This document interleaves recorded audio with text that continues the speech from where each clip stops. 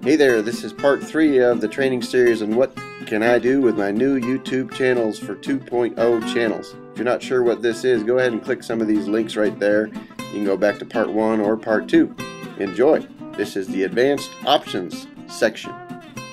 Here we are inside our channel. We're going to do some edits to the channel right here in our themes and colors area. So these are the default themes that you got right along the top. You may have added some. You can always add more by clicking right here to it says new theme.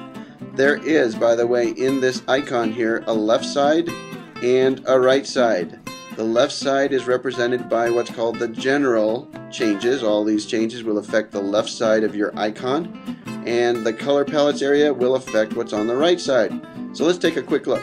We're going to look in this video under general. We'll have another video talking about color palettes, and we're going to define what each and one of these parts means, not so much what you can do with them. We're going to let you figure that one out on your own, or you can wait until we get our design tips video published. But for now, we're going to talk about what these elements mean. So right now you can change your font, and that will change the way it looks throughout your whole channel.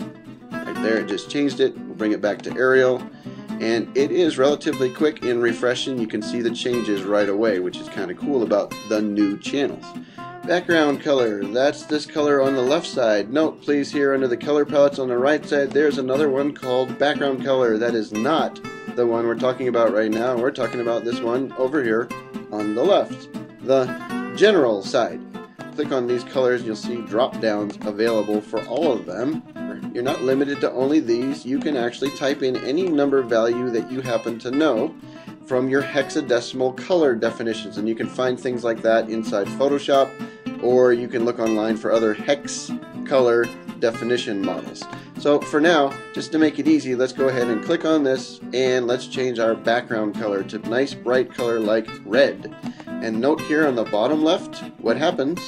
There it is, the outside edge is going to change. So the background color is the overall color that shows if you do not have a background image uploaded. It kind of leaks through in between the top portion and the bottom portion right there.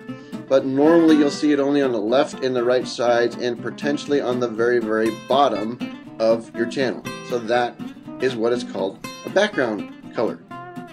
Wrapper color. What is a wrapper color? Well, that's an interesting question. It's a brand new concept that YouTube Channels 2.0 has brought to our attention.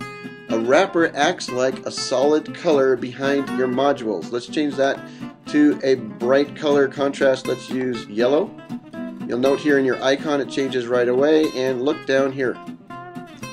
The background is red, the wrapper color is yellow, and it's showing right behind where the comments and info area is. It shows sort of as an outline around these module pieces.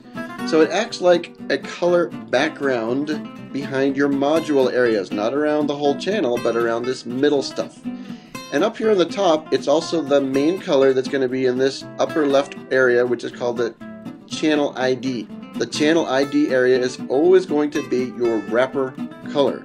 And your wrapper can have a level of transparency. Let's show it quick here. We'll look at it more later. If I set this to 60%, then the outline area gets lighter or less intense, and this area does not. So this is always going to be 100% of the color of your wrapper. Something else here, when you have a video selected, you will note here the highlighted area is going to be the color of what's called your wrapper color. Another thing that the wrapper color does is it shows up in lines, the lines between segments of what you have on the right side here. So right now I'm just showing uploads. If I show all, then you'll see there's a little line here that shows up between my uploads and my playlists.